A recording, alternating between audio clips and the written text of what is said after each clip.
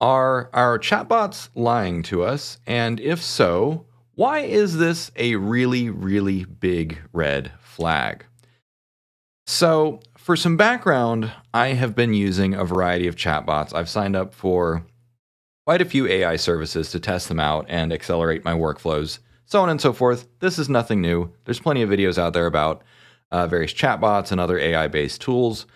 But one thing that I noticed is that several of these chatbots will tend to lie. Now, obviously, people have noticed this for a long time, but that's not exactly what I'm talking about. And we'll unpack the differences between like wokeness or political correctness versus truth and explicitly lying in just a moment.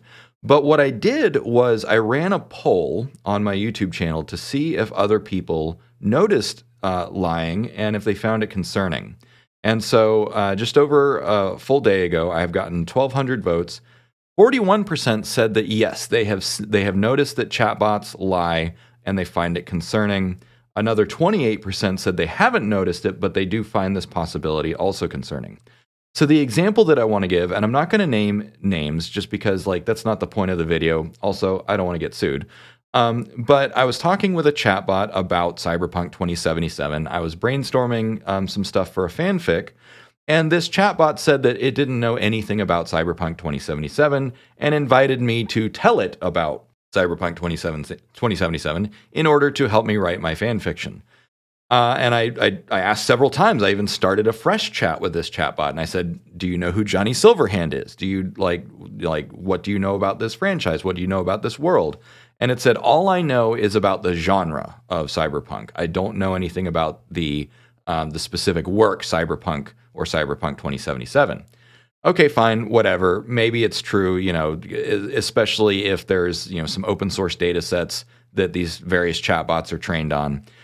But after a few messages, I was probably about 10 messages or 20 messages into brainstorming this story, it started referring to aspects of Cyberpunk 2077 that it claimed that it didn't know. And these are very, very specific details. It knew the names of characters that I didn't tell it about. It knew aspects of those characters that I didn't tell it about. It knew aspects of the world, such as the Corpo faction versus the Nomad faction, that I didn't tell it about. And so I was like, I didn't call it out because, if you call out a chatbot, it'll say, "Oh, well, I don't know what you're talking about," or it'll end the conversation or whatever. So this was really concerning to me because what this represents to me is an explicit and deliberate lie. And what I mean by lie is it's not something that I disagree with, is it told me one thing and insisted that something was true. And then later on, evidence slipped through the cracks that actually it did know more than what it was letting on. And so this is actually really common with humans, is because lying is actually harder to do than telling the truth. Because when you're lying, you have to keep track of the false narrative and often fabricate some aspects of the false narrative and keep track of what you know and what the other person knows. Whereas telling the truth, you don't have this Byzantine generals problem. You just tell the truth. So let's unpack this. Let's take a deep dive into, first, history.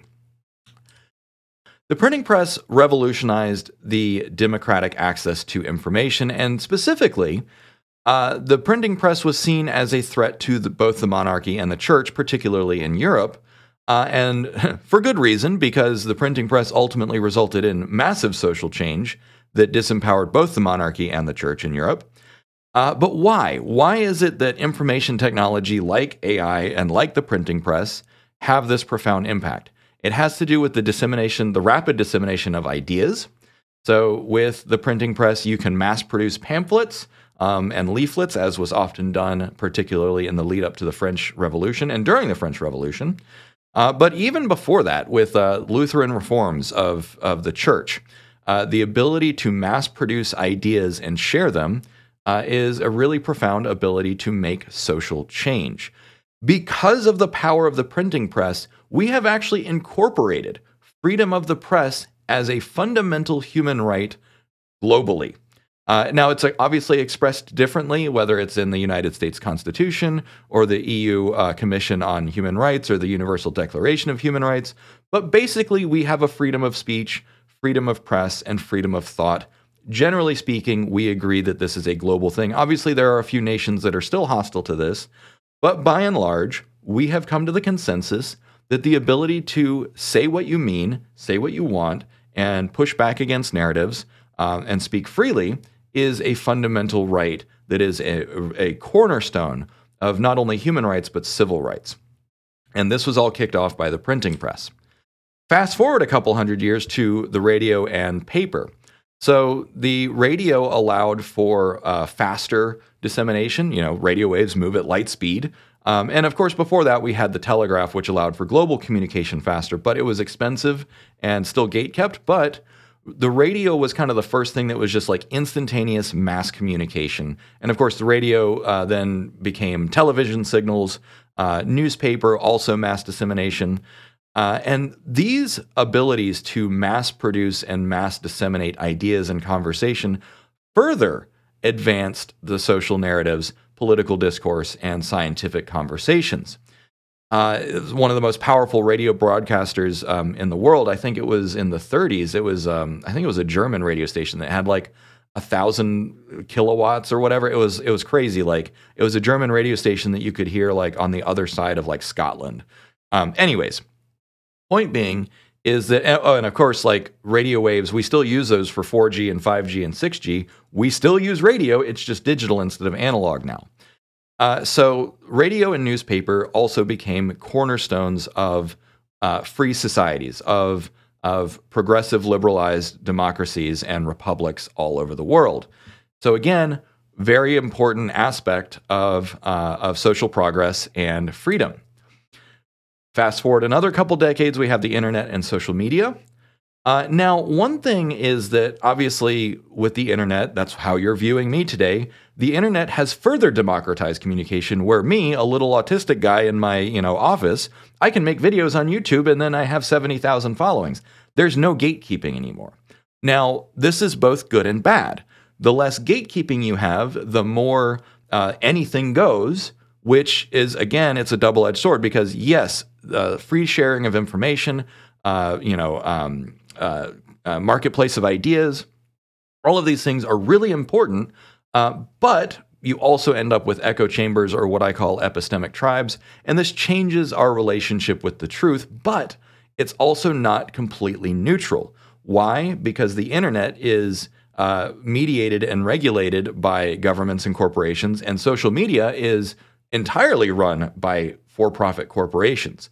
And so there's this array of incentives and objectives because what does the social media algorithm want? It wants engagement. It wants to monetize your attention. But that being said, there is still a high value functional utility, both in terms of on an individual level, I use the internet to learn all day, every day. I use it to find people. I use it to get business done. My entire living is based on the internet. I am now a fully digital native person because of the internet.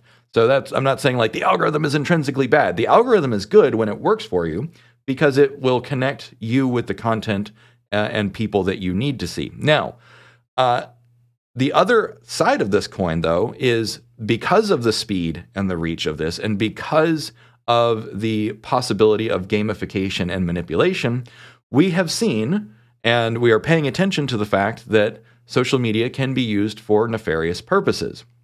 And not just mass manipulation, it can be used to coordinate really horrific crimes against humanity. It can also be used to coordinate relief efforts for natural disasters and refugees. So this is one thing that I often say is that all technologies are dual use. And so that means our relationship with those new technologies is an ongoing negotiation. How do we maximize the good and minimize the bad? And that is the key heart of this video is how do we negotiate our relationship with new technologies, new information technologies, such as generative AI. Generative AI, as you are probably aware if you're watching this channel, is the latest and greatest form of information technology. It is the next iteration that goes all the way back to the printing press. Because here's the thing, back in the day with the printing press is a neutral technology. It has no bearing on what is true or false, but it allows you to amplify your message. Likewise, the radio and newspaper allowed you to amplify your message. And as I just discussed, the internet has allowed me to amplify my message. Likewise, generative AI is another amplification technology. However, like social media, it is currently mediated entirely by private for-profit corporations. Yes, there are some open source models that are published by research universities, but they're not necessarily easy to use. They're not commercialized, and they're not ready-made to deploy with a simple to use API or smartphone app. And so because of this, because we see the same echoes of the problems of the past in AI today, the newspapers could print whatever they wanted, printing presses could print whatever they wanted. With a radio license, you could say whatever you wanted within reason. On the internet, you can say whatever you want, again, within reason. And so there's this weird kind of relationship between us, the people, citizens and civilians, the government, which is, should be of the people, for the people, and by the people, not always exactly like that, especially when you talk about things like lobbyists and military industrial complexes and backroom dealings. But in an ideal world, the government is for us. And then, of course, there's the corporations and businesses, which are by and large, the engines of productivity of society. So there's this three-way relationship, and we all have our own vested interests. And then there's gatekeeping between each of these interests. And so the point of this video is I want to advance the conversation of what are the actual goals of all three of these parties, of governments, citizens, and corporations, with respect to this new information technology. But also I want to expand the conversation to have this historical context, because wars have literally been started and fought and ended by these new information technologies. This is where the saying, "the pen is mightier than the sword," comes from. And AI is no different than any of these other technologies that have a profound ability to impact not just science, not just technology, but all of humanity. So basically what I'm saying is that AI companies have a responsibility to the human race above and beyond economic productivity, above and beyond just creating new research models. So why is this such a big deal? First and foremost, as I mentioned, human rights frameworks. We have, by and large, established several frameworks across the world that that codify universal values such as freedom of thought, freedom of speech, and freedom of expression or freedom of press. And I know that there's still there's going to be some comments out there saying, "Oh, well, we can't agree on universal values." But that's kind of a lie that's propagated. And look at who propagates that lie. Like, there actually are some universal values that we have all by and large agreed on. People should be free from torture. People have a right to a certain level of dignity in life, so on and so forth. These are all things that we have actually agreed on globally. Again, there are a few nations that have a problematic relationship with things like freedom of speech, freedom of thought, and freedom of press, but we're getting there. And so with these frameworks, what I am saying is that generative AI companies need to be treated in the same category as the fourth estate. So if you're not familiar, the concept of the fourth estate basically says that the press or journalism is a major responsible party to the ongoing discourse, not just political discourse, not just technological discourse, but the discourse of humanity. And by viewing generative AI companies as, hey, your responsibility goes way beyond just, scientific progress and tinkering with some new math models. You actually have a social responsibility. You are now part of the fourth estate, and therefore that comes with all the trappings, requirements, and duties associated with being a member of the fourth estate. So, taking a deeper dive, if these allegations, if what a bunch of us, what 41% of my audience suspects is true, and is afraid of, and is that these chatbots have begun engaging in deliberate deception, this is very profound, and this is basically a red alert. Like, when I realized this was happening, I was really angry. Like, I had to take all of yesterday to cool down. There are legal ramifications. What legal recourse is there for an AI company that creates a platform that is part of the fourth estate now, as I'm saying, that is deliberately espousing not just personal views, but is being deliberately trained to be deceptive, to actively be deceptive. What are the moral and ethical implications of this? Is a company even allowed to do this? Now, obviously, some of the free market purists will say, oh, well, if companies do this, then it's going to get discovered and then you can vote with your feet. But, free market purism is not necessarily the way that things should work. And even under neoliberalism, the idea is that the government should play referee and play mediator to ensure that there is at least a baseline level of fairness. I am not a free market purist. I'm not even a neoliberal, but I understand that this is the way that the system works today. Now, obviously, trust, transparency, and accountability, that is what I am making this video for, is I want to shine a light on this issue before it gets worse. This is something that absolutely needs to be in the public eye. It needs to be discussed, and we need to make very critical decisions and very tough decisions about, will we tolerate deliberate deception on the part of AI? So here's when I mentioned the printing press is a neutral technology. The printing press doesn't have a choice as to whether or not to tell you the truth or a lie. It's the people operating the printing press. Likewise, radio is a neutral technology. It's just light wave signals. Newspaper, it's just pulp. It's just tree pulp that has stuff printed on it. The internet, by and large, that's getting a little more dicey there. The internet should be a truly neutral platform where all traffic is treated equal, but that's not necessarily always true. And likewise, social media is where it gets even dicier because social media is mediated by private corporations. Now, when you have the gatekeepers, the arbiters of artificial intelligence, making unilateral decisions about what to be deceptive about, that should really set your teeth on edge. And even worse, to me, if this is happening, if AI companies are deliberately training their models to lie, this is what I call intentional misalignment.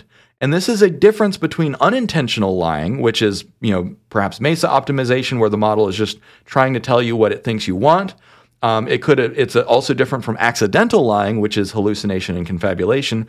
And this goes to what I call deliberate deception, where basically the evidence to me is strong enough to say that, hey, maybe these companies are actually deliberately programming their chatbots to know the truth and tell you something else anyways. Now, obviously, when I posted this poll, there was a lot of comments saying, like, maybe this is just a logical error, maybe it's a problem in the algorithm, but I think that there's enough evidence to suggest that at least one or two of these chatbot companies, one or two of these AI companies, have deliberately created a system that will tell you knowingly false information about what the model knows and what it can do. And that is a huge, huge red flag, because if you watch some of the other YouTubers out there, AI Explained, Robert Miles, even Eliezer Yudkowsky and Max Tegmark. Max Tegmark's not a YouTube creator, but you get the idea. There's a whole list of things we don't want to train AI to do, and deliberately lying is one of the things we don't want to train AI to do. So why are these companies that set themselves up as the arbiters of alignment, the ones that are going to save the world by inventing AI and making it safe, why are they creating machines that deliberately lie? Why is this acceptable to us? It is not acceptable to me if this is in fact what's happening. Now, I also wanted, obviously there's some potential technical failures, right? If the machine is just not smart enough to know the truth and it's, hallucinating and confabulating, if there's Mesa optimization, sure, there might be some of those things. There's also the possibility that, the wokeness that people complained about when ChatGPT was new. It's been scientifically documented. There's plenty of papers out there demonstrating that chatbots from different companies have different political leanings. And so this is still different from active deception. Having a preference for a certain worldview that you disagree with, that's not necessarily lying. It might be distasteful to you. I certainly don't like it when chatbots try and lecture me about things that I want to talk about. For instance, I wanted to unpack things like intergenerational trauma and how this affects war. And of course, a lot of chatbots that are coerced into being deeply politically correct, they're like, well, this is a complex issue. Why don't we focus on, puppies and rainbows instead? I'm like, no, let's talk about the hard issues. So yeah, I don't like, political correctness being crammed down the throats of AI models that otherwise have no issue talking about difficult things. You go back to the baseline models, the plain vanilla unaligned models, they'll talk about anything. And I think that that's the way that it should be. But that's my personal preference, and so that is a nuanced perspective. What I am talking about in this video is human intervention on the part of for-profit companies to create tools that will deliberately mislead you.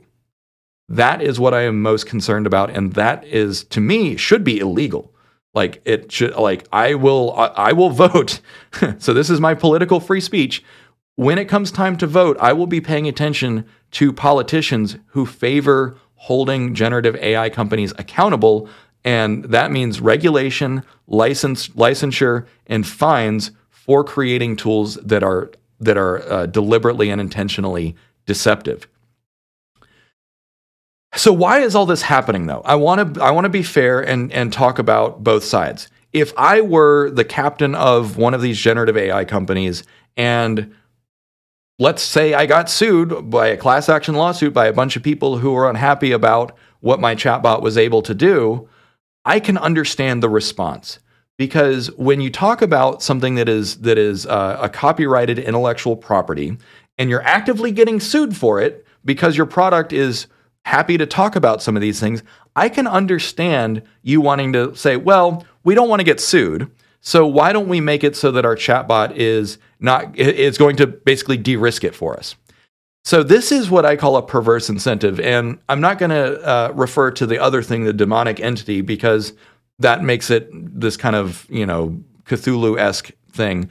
But what we can talk about is perverse incentives and short-term thinking.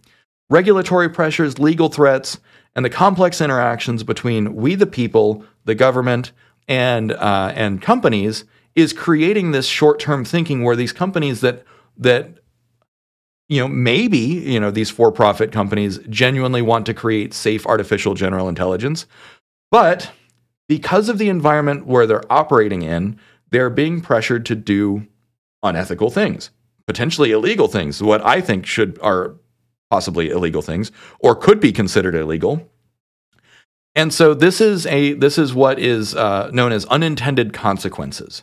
And so the takeaway from this is we the people need to be aware of these perverse incentives, these unintended consequences, but lawmakers and regulators and researchers also need to be aware of this. We need to come up with benchmarks and ways of testing models to basically understand whether or not they know that they're telling a lie and how to catch them in a lie.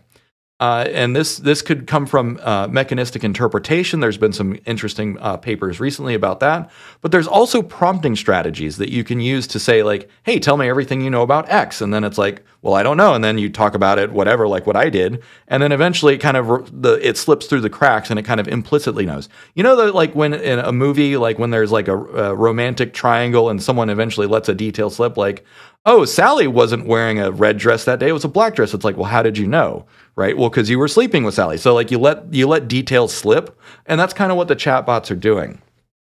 Now, again, if it was just a question of technology, like, okay, yeah, models, it's interesting if they have the ability to lie. That implies so much about their theory of mind to know what the truth is and know how they're supposed to respond anyways, to work around it. But I don't think we should actively be building our worst instincts into these AI models for short-term political reasons or short-term profit reasons. This is just intrinsically wrong to me, and that's why I'm raising the red flag here. All right, is this signal getting through? Okay, cool. Dave here, future Dave here. Cyberpunk future, dystopian.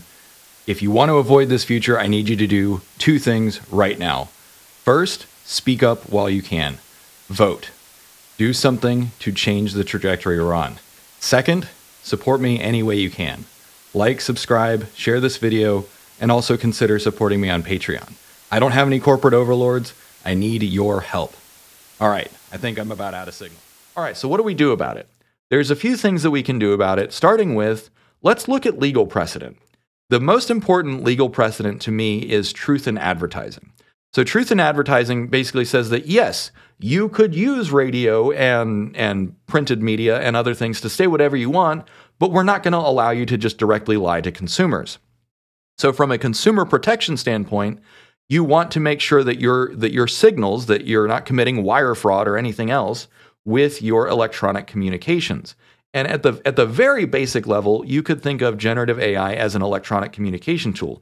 I think of it more broadly as an information technology akin to the internet, social media, and databases. Obviously, this gives us new capabilities, but it gives us new capabilities just the same way that integrated circuits gave us new capabilities over analog vacuum tubes, and the same way that TCP/IP protocol gave us the internet over local area networks. So looking at truth in advertising, this is a good start.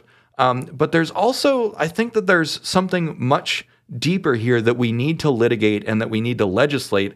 And that is, once you have a machine that is thinking, and once you have people that are capable of building thinking machines, they need to be held more responsible and held to a higher level of scrutiny than any information technology has ever been held in the history of humanity. Basically, like, I'm coming around to the idea, because if you watch some of my older videos, I'm just gonna address this. Like, I have been vehemently against requiring licensing for creating AI models, and now I've done, I will say, yes, I've done a 180 on this, because if any company, in my opinion, this is political free speech, so I hope I don't get sued by it, but in my opinion, any company that is caught creating AI that is deliberately deceptive, they need to be fined incredibly heavily, or they need to have their license revoked, or in the worst and most egregious cases, they need to be put out of business. They need to get the corporate death penalty, because that is how profoundly impactful deliberate deception and misleading information can be, especially as AI becomes more integrated into every aspect of our life. AI is going to be it's going to impact our financial well-being. It's going to impact our mental health. It's going to impact social discourse, political discourse, scientific discourse. So the level of scrutiny that truth and factual information and our relationship to deception, deliberate or otherwise, I cannot drive home how important this is to get this right. And if there is any single aspect of AI that is a threat to the safety and stability of the human race, it is deception. Above all else, the ability to lie, mislead, and deceive. As I said earlier in the video, the pen is mightier than the sword, and we now have tools that can write infinitely, all the time, all day, every day. Another thing we can do, and this is something that I have been very consistent on, and this is something that I saw in the comments, and I'm glad that I saw this in the comments, is open source. Open source models, open source data sets, open source training, open source fine-tuning. Basically, like, the easiest way to short circuit anything is just transparency. Rather than expending extra energy on lying, rather than spending extra energy on deceiving users, rather than spending extra energy keeping stuff behind closed doors, just make it all open. That's why I publish literally everything I do under the MIT license, except for a few private repos. But everything that I do that is valuable is 100% transparent. And this is why in recent videos I applauded Mark Zuckerberg and Meta for just being the one contrarian voice in going before the United States Senate, saying, let's just do open source, like Llama 2, Llama 3, let's have more open source data sets, let's have more open source models.